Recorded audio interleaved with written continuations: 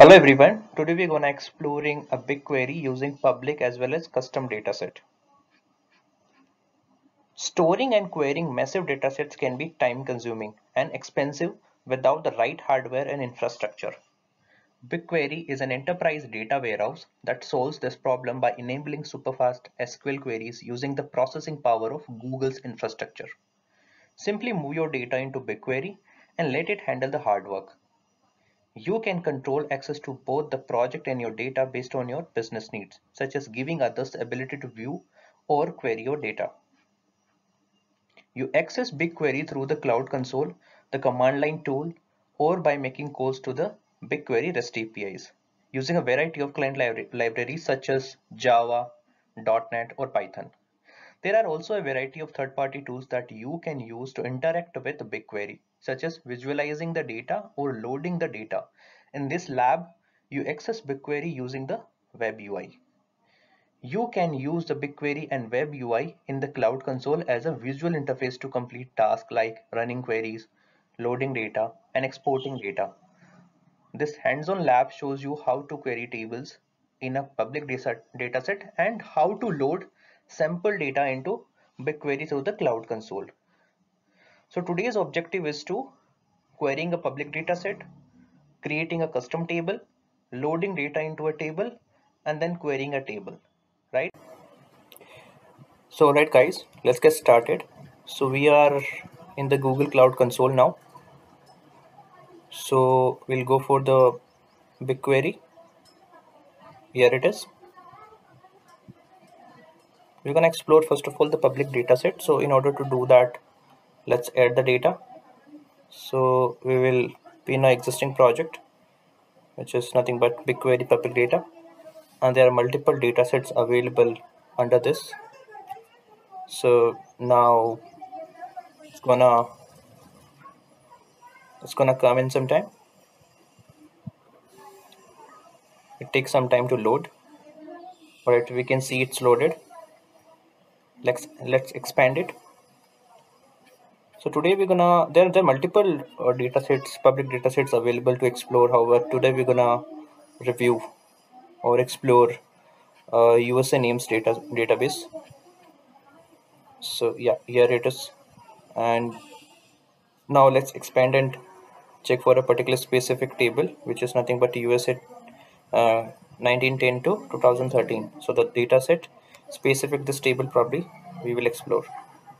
So now this is the table and the schema where we have state, gender, date of birth, especially year, and then the name of the person, and then how many times the name is coming or appearing into this data set.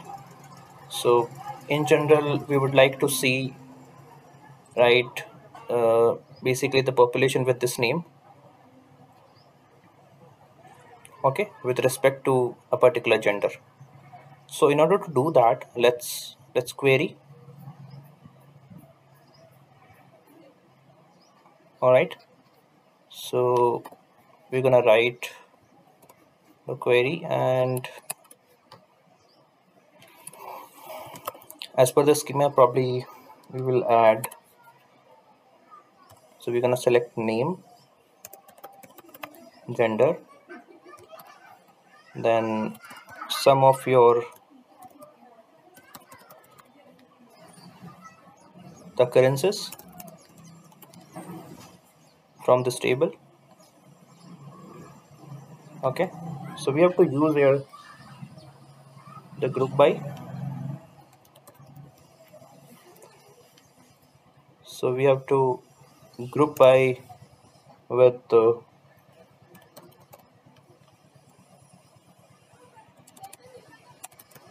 with name and gender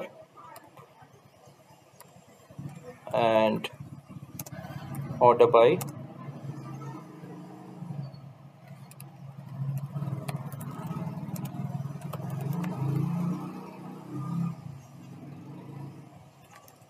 total in descending order. Okay, so it will give us the results. So the one that we required. So let's run it. This is the elapsed time, how much time is elapsed in order to see the results. Alright, so our query executed successfully and we can see the results. So with the names probably, and as per the gender, we can see the total number of occurrences, right? So alright, so we have explored the public dataset. Now let's add the custom dataset into BigQuery. So in order to do that, we already have the custom dataset already downloaded. So let me show you. So here you can see. Let's read about this dataset. This is basically is about national data on the relative frequency of given names in the population of US births, where the individual has a social security number. Okay, probably you can explore this dataset more. I'll go back, and in order to explore this dataset, probably we have to add the dataset, and then we have to create a table. So what we can do, we can create a dataset here. So dataset ID is nothing but what the name would like to give to this database. Okay, so I can give as baby names. Location I can choose USA with multiple regions. Rest of the settings I'll keep it as default, and I'll click on create dataset. Alright, so we can see that baby names, this dataset has been created. Let me expand. I can see. Now what I can do is I can create a table. Okay, in order to create the table, we first of all we have to upload the data. So let's select the file, and spatially we'll be utilizing for today 2014 data. All right, and before we go it, let's see what we have into this file. So probably similar to our public data set, we have the name and then the gender and the total number of occurrences. So how many people are there with this name and with this gender? All right, this data is comma separated. So this is the string, and this is the integer. So we have uploaded our data. Now the file format is basically CSV comma separated value, and then we can give a name to this table.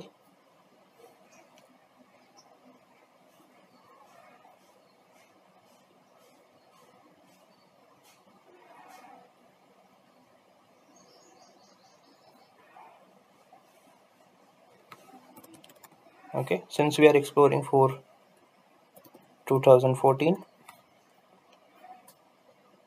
Okay, and now we have to add the schema. So there are 3 columns. So first is the name with string data type, and then we have the gender with again string data type, and also we have the count, and that is integer that we already explored, right? So let's create a table. It's getting created.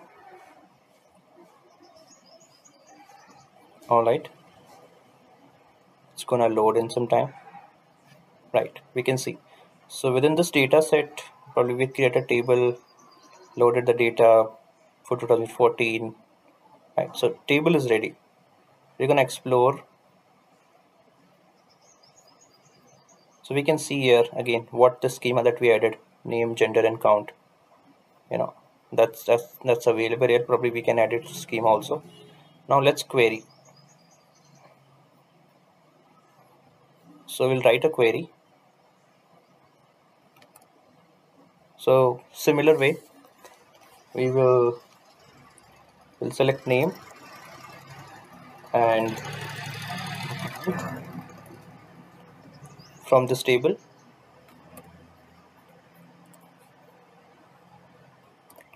and then we're gonna only explore the names and the count where the gender is